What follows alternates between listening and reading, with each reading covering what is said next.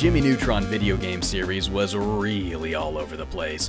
There was good games, bad games, mediocre games, weird games. From the clunky junk to the surprisingly polished, it has been one hell of an interesting dive. But you know we haven't dived deep enough until we've covered all of those Game Boy Advance games. Yeah, all 4 of these games each had a Game Boy Advance counterpart, all of which were very different from the respective PC and console version. I actually grew up playing one of these, so I've been kind of curious seeing what the other ones all look like for a while now. So I got my DS capture kit all set up at my desk there to do some Game Boy Advance recording. I got every single Jimmy Neutron game I could find for the thing. So why don't we blast through all these guys and see what they're all about. Alright, first up we got Jimmy Neutron Boy Genius, the movie game. Okay, we got THQ and Humansoft, not to be confused with Human Entertainment, which is the developer of Clock Tower. These guys aren't Japanese. No, they're a small studio based in California, and they were, yeah, just your usual mid-2000s licensed game developer. Worked on a number of Nickelodeon games, Wild Thornberrys, iCarly, and of course, Jimmy Neutron. Okay, no title screen music, alright. Oh, there it is! And we get a cool little transition, panning down Goddard to the menu screen. That's really cool, actually. Well, literally 3 seconds in, and I can already say this is more well put together than that PS2 version. Oh my god, I will never forget how bad that game was. They didn't cheap out on the music either. It's not just a short loop like the console version's terrible title theme. No, they cover the full version of the entire theme song, and as far as Game Boy Advance standards go, it's not half bad. Oh, yo, we can enter codes? Okay, I got it. This has to work. There's no way this isn't gonna be a...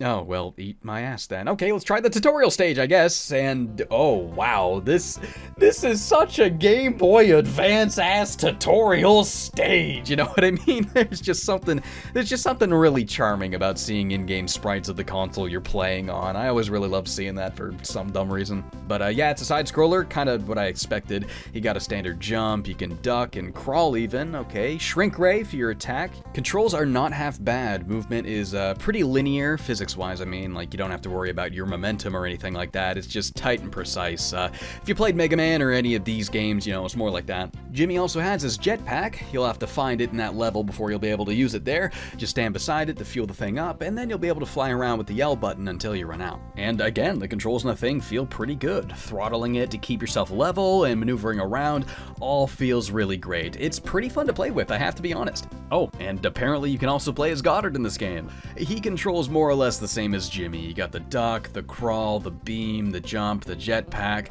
but the one thing that makes him a little bit different is that he has a grappling hook. By holding down the R button and pressing A, you'll launch this little rope straight upwards. Mashing it when there's nothing to latch onto above you looks kind of weird, like the animation doesn't really convey what's happening very well. I was really confused what this was even supposed to be at first. But if there is a ceiling above you, you'll latch on and you can swing left and right, or you can stop yourself from swinging to reel yourself up and down, Mission Impossible style. I would do that to avoid enemies a lot. He was pretty cool. Actually, swinging on the thing is kind of slow and clunky, but you can pretty easily just spam it to go forward, so while it definitely could feel a lot better, it does still work well enough and never really gave me any issues. I guess Goddard also technically has a stun ray instead of a shrink ray, but while the animation is a little bit different when you hit the enemies with it, it is functionally the same thing, just renders enemies unable to harm you for a few moments, same as the shrink ray. You can also use the beams to break any blocks that may get in the way, or blow up any explosive obstacles, like floating mines and stuff. I love popping off those quick shots, like right when something enters frame. Yeah, like that! Jimmy out here making me feel like Mega Man, dude. One last thing unique to Goddard is this hedge clippers attack he can do. Unlike the beams, it'll actually destroy the enemies rather than just stunning them, so when you're not playing as Jimmy, it's a little bit easier to deal with all those Yokians. Anyway, that's the controls and stuff. Let's do a new game. Oh, medium, I guess. Oh god, okay. I promise this looks a lot better on the actual little Game Boy screen. Blowing pixels up sometimes does not look very flattering, especially when they're like crunching down artwork to fit on the cartridge. Every one of these screens looks like a total frickin' mess on the capture card, so if something looks kind of busy and ugly and terrible, just keep in mind it was meant to be displayed on a tiny little screen like this originally. Oh no! Aliens have abducted the parents of Retroville! We get a text retelling of the events from the movie, explaining that Jimmy has to find all the parts he needs to quote-unquote save the day. In other words, inventing the spacecraft to chase down the Yokians. Oh wow, you know what? This is skipping even more of the movie than it did on console. This scene that we're opening on here is more or less 43 minutes into the movie, but I guess it is at least a lot less confusing in intro than it was on console. Why do both of these skip so much? I guess the PS2 version does start a little earlier, but it drops you in front of Nick at Retroland with no context at all. At least here they had the decency to get you up to speed and then give an actual reason why you're looking around.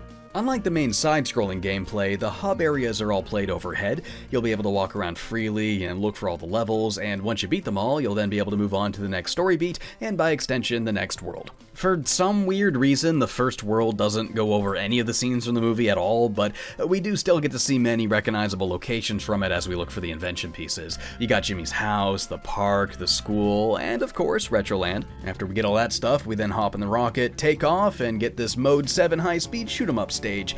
It's okay, it's fine, doesn't really overstay its welcome, and you only have to do it a couple of times in the game just between worlds, so it's more of like a cool transition thing than it is that annoying minigame, you know what I mean? It's all close enough to the movie. They more so wear the scenes as backdrops to each level instead of really following the plot, but it's a Game Boy Advance game, so I guess it's a fine way of doing it. The goal of each level is to find and collect all of some object. It's really just a collectathon, you know, get everything and then find the end of the level. One of Jimmy's friends will be standing near the beginning of the stage to let you know exactly what the item looks like. Man, when I first started this game, I really thought it was all gonna be a huge pain in the ass, like finding everything and then getting to the end, but the level design ended up being weirdly good and like balanced. Like the variety here is actually pretty decent. The timing of when you get the jetpack is always different. Some levels you have it from the start and you're flying all around from the beginning. Some levels they give it to you at like an interesting point and that eases the backtracking and opens up that last one or two things you gotta do. The levels even all have these little hints at the start, letting you know what you gotta look out for.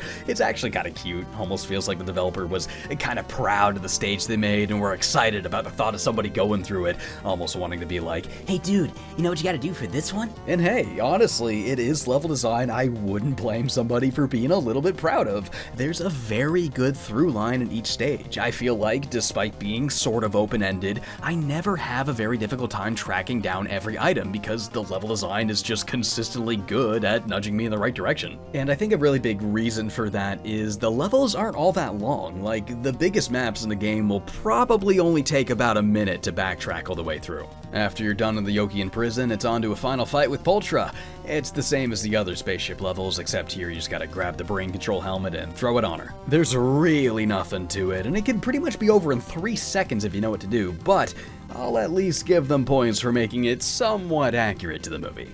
I am actually so surprised at how good this game is. Like, the controls are good, the level design's solid, the pacing's pretty great. I think, honestly, if I had this thing as a kid, I would have been perfectly satisfied with it. I gotta give them props, Soft did a solid job. Easily my biggest gripe at the game, though, is the camera. It is so slow. It tries to lean in the direction you're facing to show you what's coming, you know, combating that old GBA screen crunch, but it needs to snap into place faster than this. I have to keep stopping to let it catch up. It was a constant minor annoyance. Only other thing I'd say isn't really all that great are the graphics. I mean, like, they're fine on the tiny little Game Boy screen, I guess. It looks like a reasonably accurate representation of the setting and characters, but dear lord, when Jimmy looks at the camera with those soulless void eyes. Why is that something they have in common? Speaking of character faces, they did a really great job with this one here. Poor Nick. Some areas are also really drab looking. The Yokian prison, you're pretty much just looking at rocks the entire time, and that goes double for the asteroid world. The sewers are also a visual nightmare. Oh yeah, and if you want an actual nightmare, go to Retroland and look at this. This might just be scarier than anything from any of the Silent Hill games, but yeah, the presentation's good here and there, like the music and the menus and stuff, but overall, it looks just okay. Good game though, like honestly, that was a really nice surprise. I wish I had that thing when I was a kid. Next up, Jimmy Neutron versus Jimmy Negatron, also by Soft. I already talked about this game in great detail in my Jimmy Neutron vs. Jimmy Negatron video, so I don't know, check that one out if you want to see more of this one in particular, but for this video I'll give you the abridged version with some fun new details as well. dope-ass title screen music. One thing I didn't mention about this, when I first came back to this game last year, hearing this song blew my mind.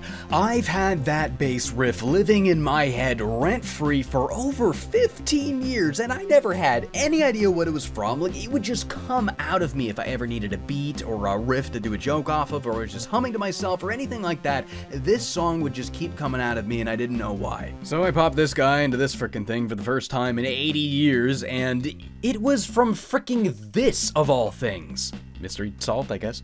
Anyway, so this was a Game Boy Advance counterpart to a weird standalone sequel to the original Jimmy Neutron PC game.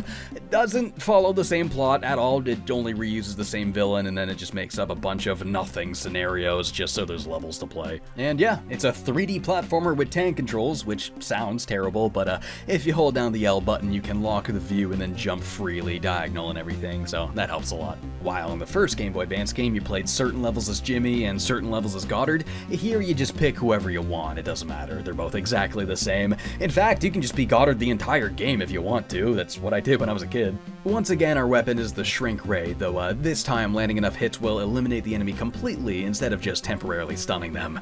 Ammo for the thing is a bitch and a half to find, however. You'll have to ration your ammo and make shots count in this thing more than a frickin' Resident Evil game. I'm not even joking, like, unless you want to get stuck using this pea shooter that, yes, you can only fire this quickly, that's as fast as it goes, and you'll have to take out 10 enemies in some levels. There will be stages where you have to do this, and it is agonizing. At its best, it can be a kind of fun 3D platformer with some pretty fun shooting, but at its worst, it is a frustrating slog that sucks ass and has nightmare-inducingly nonsensical graphics. Like, what is any of this supposed to be? Don't come near me! Pretty cool main menu though. I love that it's Jimmy's giant computer screen with all the options on it, and he swerves around to go to different things. The comments from Jimmy are weirdly offbeat? I don't know, is that the right word? Like, what is this supposed to be? Go, go, go, go, go, go, winky face. Please press the A button. Can you please come play with me? Huh? This is my teacher. She tries to teach me again. Winky face? She tries to teach me again? What does that mean? I don't know, is it supposed to be like, oh, I'm too smart, I'm a genius, I already know all this elementary school stuff, oh, teacher, she tried to teach me again, I already know, or is it, I don't know, is it supposed to be like, what's relatable to kids? Kids don't like school, oh, watch out kids, those teachers, they'll try to teach you. What does this mean? Like, what does he mean by that? I actually haven't stopped thinking about this line since I made that other video. It's like actually kept me up at night. And the best part is there's more text in this bubble, so they had to make the wiki face smaller this time so it would all fit. I need to stop playing this. What do we got next? Okay, Jet Fusion. The console version was pretty mediocre. It was mostly okay, I guess, you know, had some fun gadgets and stuff, but there's some really annoying difficulty spikes in there and some clunky mechanics too. I wonder if the Game Boy Advance version will be any better. Okay, yeah. Helix, he likes? Who's this? Okay, they were a mid-2000s subdivision of THQ, website no longer active. Yeah, definitely not around anymore. What am I talking? THQ's not even the same company anymore, of course they're not around anymore, but they were a branch of the old THQ back in the day that did tons of licensed games. They did Pixar, Nickelodeon, Scooby, even Star Wars. Mostly Game Boy Advance games, but towards the end of the studio's lifespan, they did make a couple of DS games as well. One of the company founders even worked on Rayman Hoodlum's Revenge for the Game Boy Advance. That's something I still gotta make a video about someday.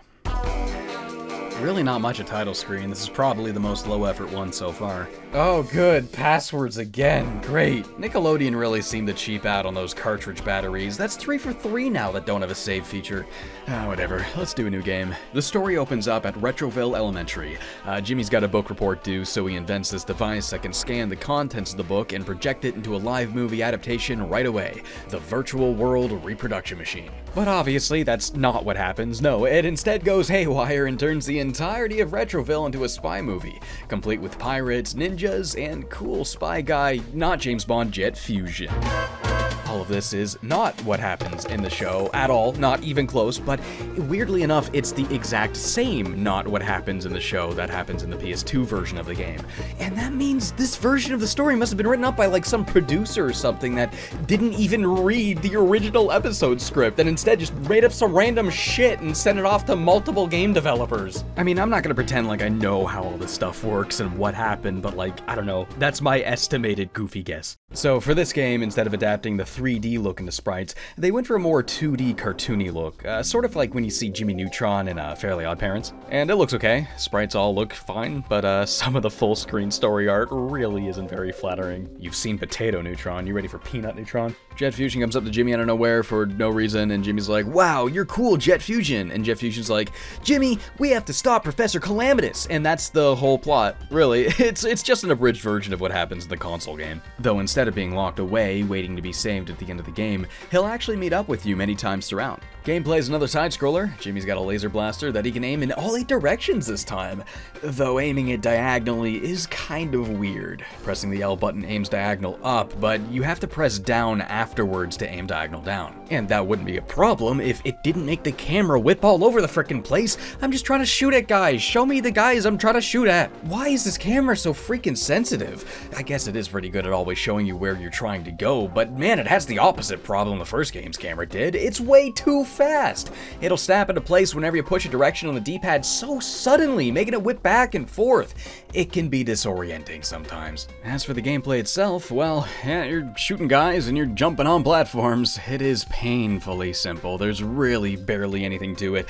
You'll just mow down rows and rows of the exact same enemy over and over and over as you make incredibly simple jumps. Every level takes place in the same settings as they did in the console version, with the exception of the first and final levels. The ninja, jungle, and pirate theme levels all make an appearance, but the school level featured in the console version's intro is skipped entirely, tackling the ninja level right out of the gate instead. Final level is also different. Instead of the communications tower in the desert, here we have a space station. Congrats, Jimmy! You made it to Professor Calamitous' orbital space station! I have no idea how we got here. The previous level was on Earth, and I didn't see a spaceship anywhere. Other than those two, everything else is more or less the same, with the same enemy designs as well, including the ninjas, the Ultra Lords, the pirates, and even the uncomfortable caveman depiction of natives. Jesus Christ, this game straight up has you going into native villages and slaughtering the shit out of them. Like, guys, you could have pointed at anything in the entire jungle to be like, okay, here's the Goomba, you kill 100 of these things.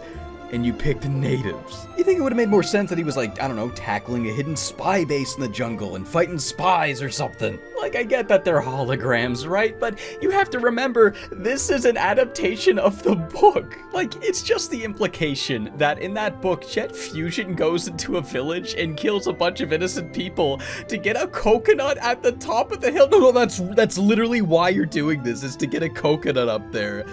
You really couldn't have just found one down there? But anyway, when Jimmy isn't being Super Hitler 2, he's unlocking new abilities for Goddard and new gadgets to navigate the environments with in different ways. The Goddard Copter has you standing in place, double tapping up on the D-pad to activate, and then you can do a big old jump. Definitely would have preferred a version of this that flows a bit better. I hate that you have to stop and double tap up, but I guess it's not terribly difficult to pull off quickly once you get used to it. It doesn't really add a whole lot though. You just kind of do it every time a platform is slightly further or slightly higher. Like, you just read it and do the appropriate action.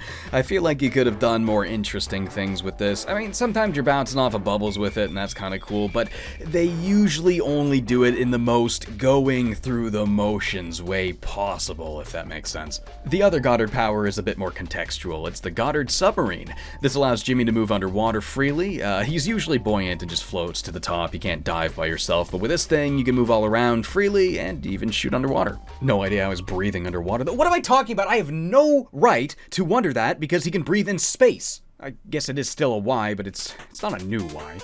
Some of the gadgets are kind of cool. I like this water blaster that cools lava rocks into platforms and also can douse those magma monster mans. Strangely enough though, you don't actually invent any of the gadgets. Jet will just show up randomly and give it to you. I think I need a ladder to get up there. I don't have a ladder, but you can take this gumball blaster. Why would he have that? Oh, I was gonna say, like, how is that equivalent to a ladder? That's actually kind of cool.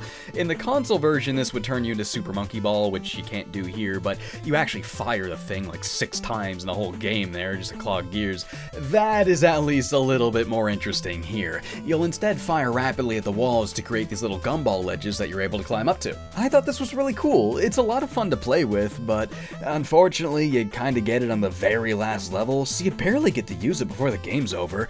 I really wish you got to use it more. You can also find power-ups for the standard blaster, each one gradually making the rays wider, more plentiful, and bouncier. It's one of those games where you start with a tiny little pea shooter that slowly becomes a weapon of mass destruction. It's actually pretty satisfying upgrading the thing. And that was enough to make me actually go for the off-beaten pathways I'd keep seeing on the map. But as fun as it can be blasting through the enemies and having the cool little occasional gadget thing, it does all get old really fast. That's all you do from the beginning of the game, and it never really gets all that more interesting. There's a map, but every level's a straight frickin' line. It might curve a little bit here and there, and it might look like there's a bit of exploration, but it's always just a linear off-beaten path to a power-up, and then it's back to the painfully linear and sometimes winding level filled with repetitive gameplay. At the end of each world, Jimmy will then have enough invention parts to create whatever he needs to advance, just like in the console game, but if you thought the inventions didn't make much sense there, oh buddy, they make even less sense here. In fact, this one makes so little sense, it makes Looney Tunes look like frickin' science. Okay, you ready? Are you ready to know what you do here?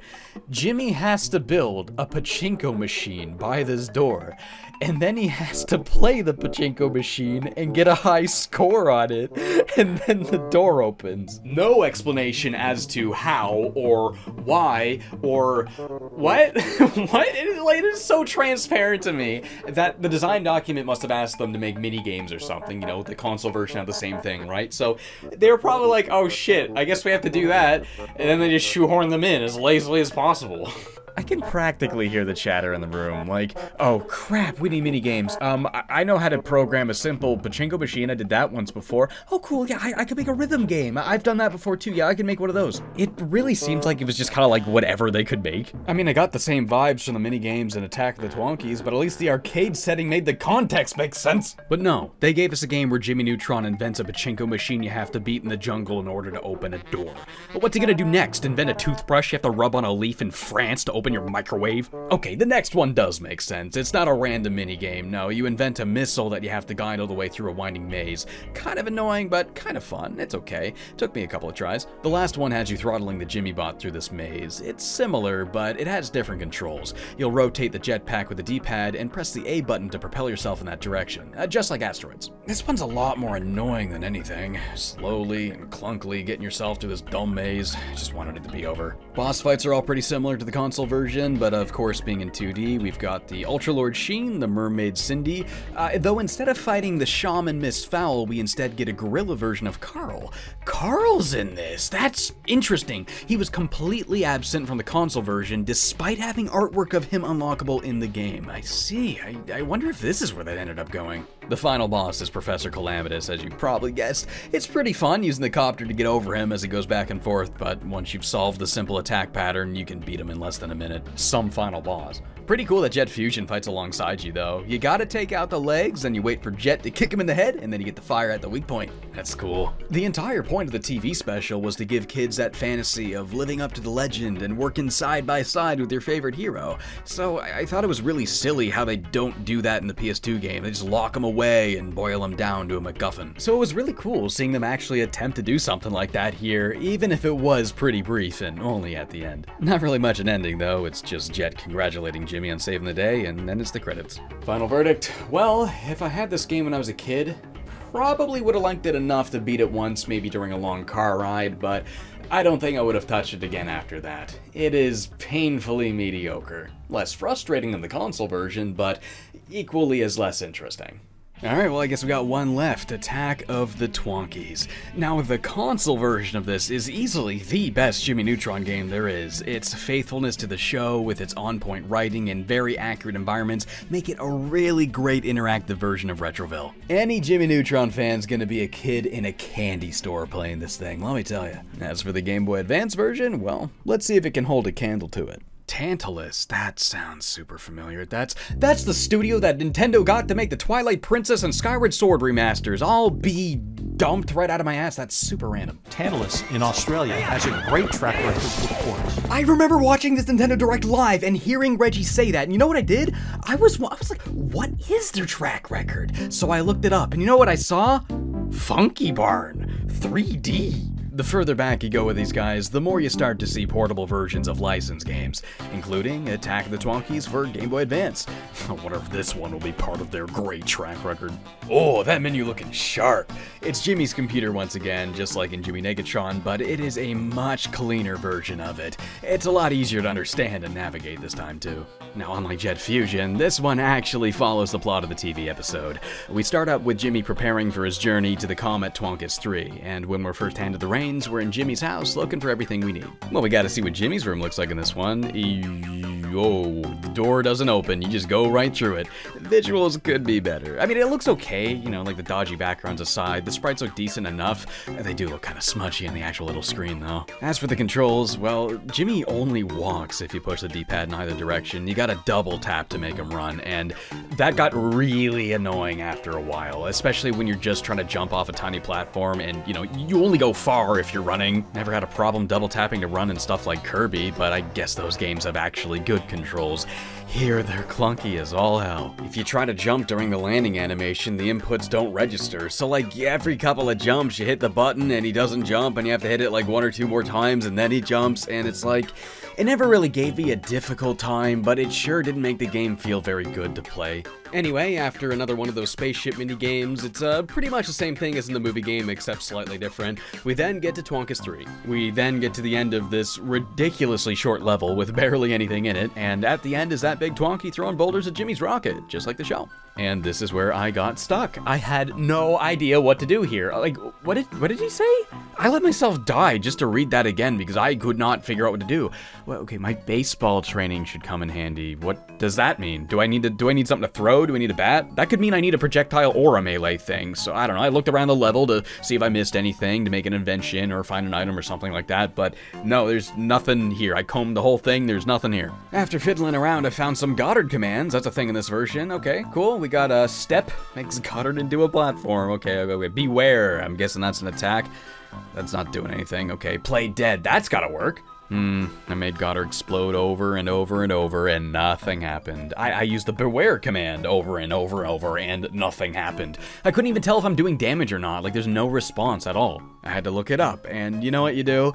You apparently have this slide move if you press B while running. I didn't even know you could do that, but did the game tell me I could do that? Did the game say, hey, Jimmy, press B while running to slide into the Twonkie? No, it said baseball training. That's not what I think of when I think of baseball. I'm thinking of, like, bats and balls and throwing and catching stuff. I mean, like, sure, I guess sliding's a component in there somewhere, I guess, but, like, what a bizarre way to try to convey that information to me, you know? Like, what were they thinking? Like, oh, kids are stupid, you gotta make tutorials fun. What's fun for kids? Kids like baseball?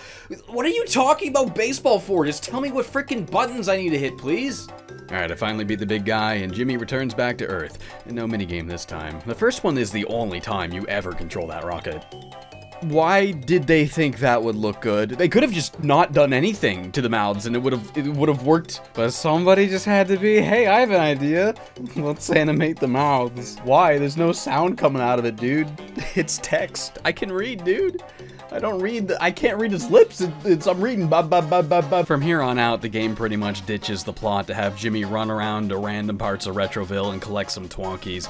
It was following the console version of the plot, kinda, but at a point it just becomes video game levels with barely any excuse to why you're even there. Other than, again, just, hey Jimmy, get the Twonkies. They're here now. Go here now. You can tell they just made up random shit just to have levels. I mean, out of nowhere, there's a random subplot of a Twonkie shrinking Jimmy with a shrink ray, and then we have to find a way to get back to normal size. And we end on another Mode 7 flight stage, this time riding in a toy airplane around Jimmy's lab. It's functionally the exact same as a rocket, speed up, speed down, shoot everything, that's about it. But it's fine as a quick diversion, and it's kind of interesting that they made a whole second, like, skin for this same minigame. This is pretty much the only time in the whole game that the plot isn't just get all the Twonkies, and the funniest part is, You do not have to grab any of the Twonkies. At a point, I started running by 90% of them, and the game didn't care, so why should I? I'm not getting those things. You get them. The only thing you have to get are the invention parts. Trying to finish a level without them all will have one of Jimmy's friends tell you to head back and grab it. Similarly to the console version, you're able to collect a lot of random objects and then turn them into inventions through this menu here. Though unlike the console version, it is completely void of anything that made it fun to engage with. Firstly, you just kind of get them. Like, there's no attention drawn to each individual item when you pick it up. You don't get a chance to consider the context and utility of the object. There's no scrolling through a menu and freely deciding which things you want to combine. Instead, you pick it up, and that's it. You don't even have to think about what you even picked up. Don't let this menu fool you. It's really just a checklist. The whimsy of inventing things with Jimmy completely replaced with keep getting the red things and you'll get the next item. The inventions themselves range from, you know, operating as expected to being completely useless. Firstly, there's the vacuum, you know, just for sucking up all the Twonkies, of course. There's no tug of war or anything, no input to make the action engaging or anything. You just hold down B and the game will give it to you.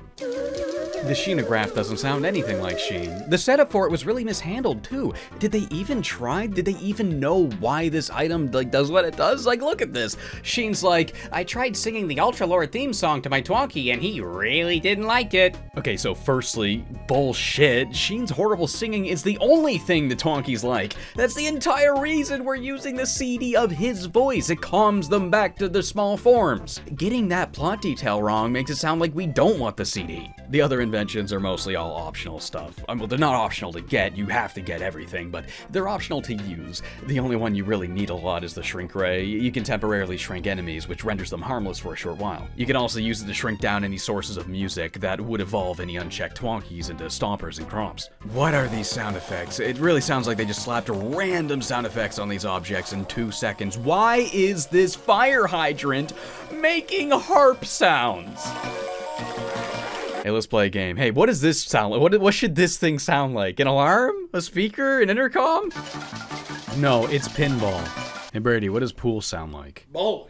I found out later that you can also blow these things up permanently with Goddard's Play Dead move, which is the only thing I've been able to even find that you can do with Goddard in this game. I went the whole game, like aside from blowing like 2 or 3 of these up, I went the whole game without using him at all. I thought I was underutilized in the console version. Good God, at least I used him more than this. I could say the same for 90% of the inventions too. I barely used any of them. Like the confusion ray, yeah, like it confuses enemies, renders them harmless, but so does the shrink ray. Okay, so that's useless. I'm never gonna need that. What does this guy do? Disguise. Oh, I'm the Twonkie, dude. I'm the freaking Twonkie. You can do this on any enemy in the game, and it's, you know, it's kind of fun for a few seconds, but it doesn't take long to realize that you can't really do anything as any of these characters, so okay, that was fun, but I guess I'm done with that. Sprinter? Well, you'd think that would be shoes that make you run faster, but they're actually shoes that make you jump a bit higher.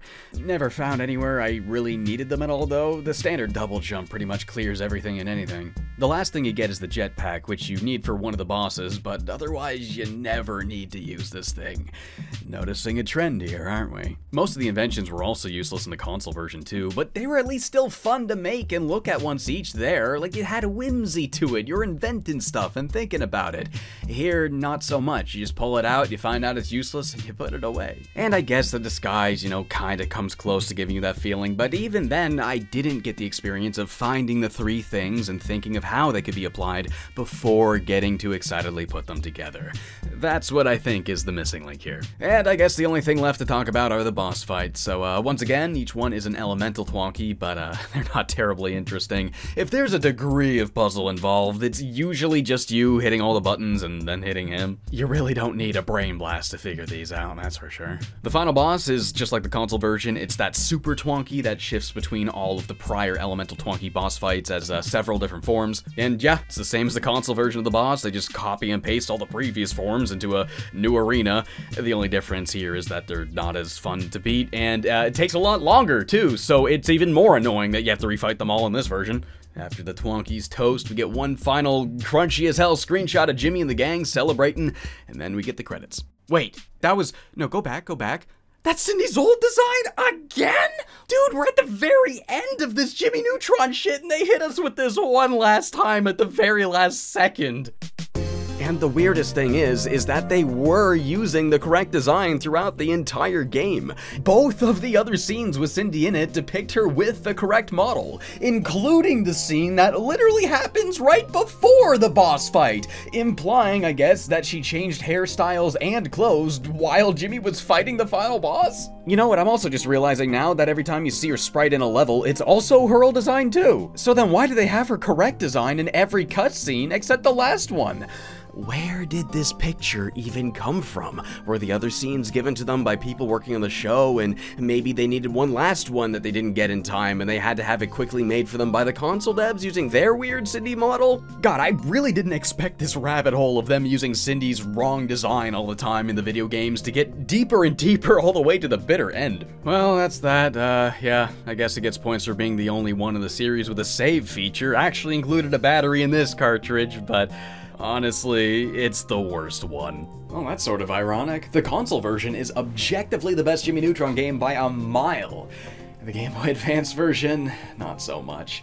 It kinda sucks a lot, actually. Like, it's just as repetitive as Jet Fusion on Game Boy Advance, but like, the controls are so much worse. They're so stiff. Just getting around in this game is annoying to do. I guess the gadgets are kind of cool sometimes, but again, they barely utilize them whatsoever.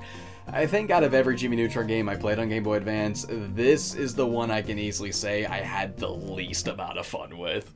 Okay, I kinda have one more. I found a cartridge that just says Jimmy Neutron without Boy Genius. It's probably just the first game, but I figured we'd check that real quick. Okay, it is just the first game. Well, why is the label different? Oh my god, I should have known that. The answer's right there. It also explains why you have to pick a language when you start. Well, since I apparently have 2 copies of this thing, why don't we check out the multiplayer, buddy? That's right, this thing had a multiplayer mode that I completely skipped because, well, thought I wasn't gonna be able to play it. Looks like I was wrong about that, buddy. Let's check this out and see what the multiplayer for this thing even looks like.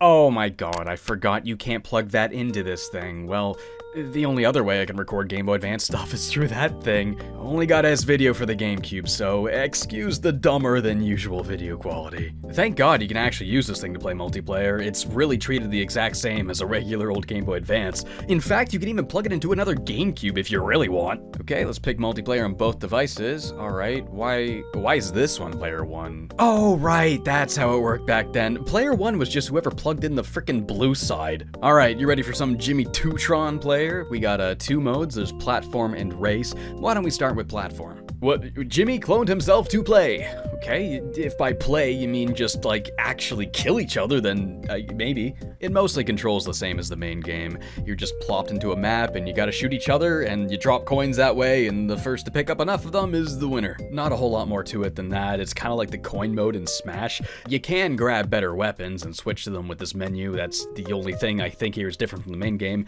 And there's 3 level types, which really only changes the background, all of which just recycle backgrounds from the single player as expected, and you can make the map either small, medium, or large. Geez, the large maps are way bigger than I expected. This honestly might even be way too big for 4 players, but I only have 2 carts, so I wasn't able to test that. The other game mode is just the spaceship minigame again, except you're racing your friends. Again, not much to it. You can go through these rings to speed boost and shoot at your friends to slow them down, and that's about it. Skill ceiling very low.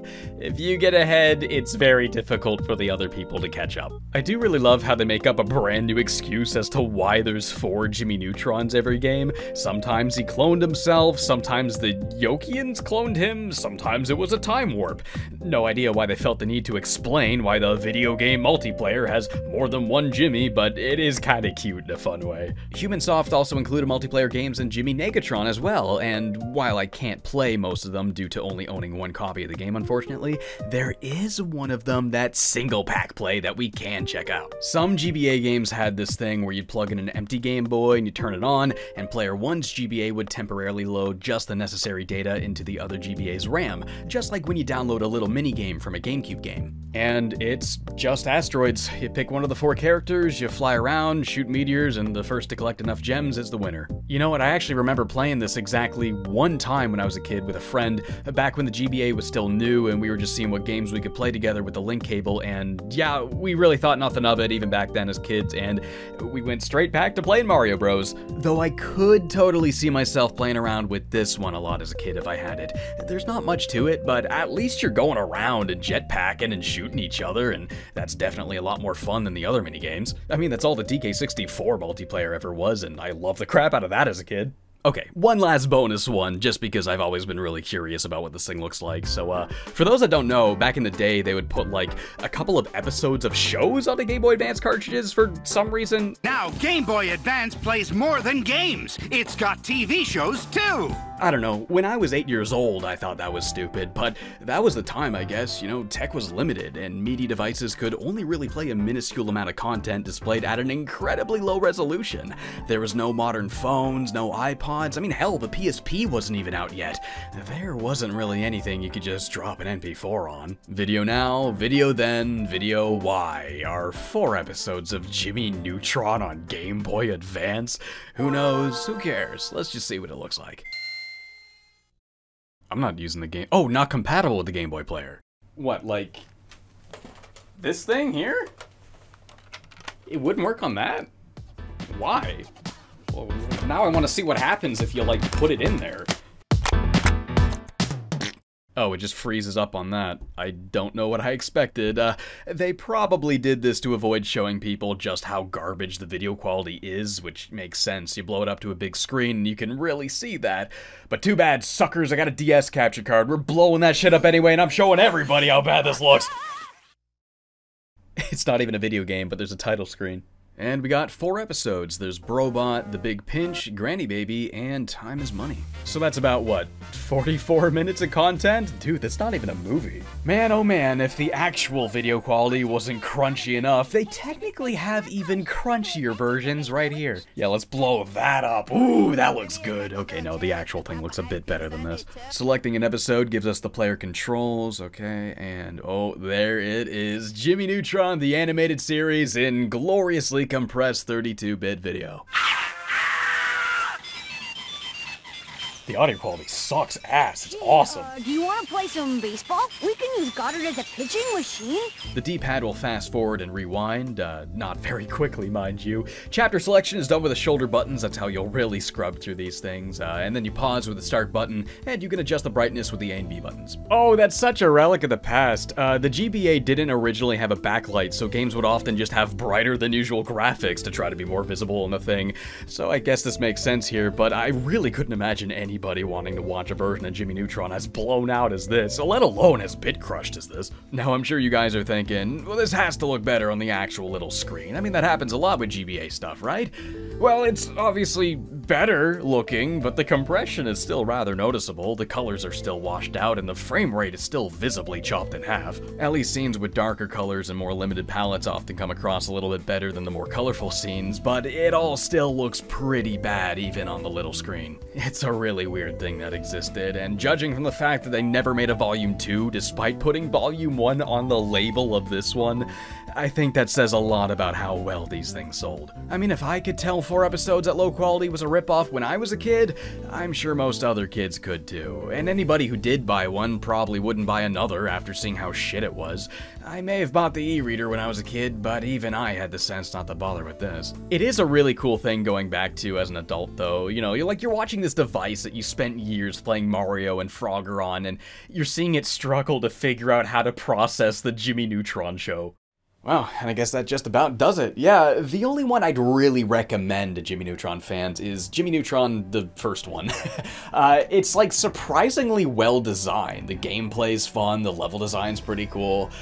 Totally decent side-scrolling video game, that one. But Jimmy Neutron versus Jimmy Negatron, on the other hand, I wouldn't really recommend as much to everybody. It's kind of weird and clunky and difficult and annoying, but I think it does have somewhat of a speed game appeal, so I think there are people out there that will find the thing kind of cool. Jet Fusion's easily the zombie game of the bunch. It functions well enough, like the controls are fine, it's playable, but it is really mindless and really repetitive. Not at all challenging or engaging whatsoever. It can be okay, I guess. Like, It's the sort of thing I would have called it offensive at worst if, at its worst, it wasn't being offensive. Surprisingly, Twonkies was the worst one of the bunch. It felt so rushed together, dude. Most of the abilities are worthless, Goddard's completely useless, the level design's bland and unengaging, the controls are poop, and there is 0 point in collecting the Twonkies. It has been interesting seeing how similar most of these games are, though. They may all feel quite different from each other, with the physics being different each time, but the side-scrollers do all have the same basic moveset, even down to crawling through those narrow passages. However, they all couldn't look any different. Each one adapts the show's 3D style in a completely different way. If any of them are actually worth playing, it's the first one. But yeah, either way, I can now officially say I've beaten every single Jimmy Neutron video game. Good job, James. But if I ever play any more Nickelodeon platformers, it'll be the Attack of the Power Juju games. I know I'm long overdue for those guys, but I think for now I'm going to tackle some independent 3D platforming stuff that's not nailed down to a big series. So yeah, thank you, Jimmy, for being a cool, inspiring young lad with a big old brain that gave me many, many memories. Thank you for having a bunch of cool and interesting video games for me to talk about. And of course, most of all, thank you guys for watching me talk about them. Take care. Yo, welcome to the end of the video. Thank you a lot for watching this one. It was really long and took me forever to do. If you like what I'm doing here and you do want to support the channel, I do have a $1 podcast up on patreon.com. And if you don't care about that, I got way more videos on similar topics. I ain't gonna tell you what to do. You do what you will with that info.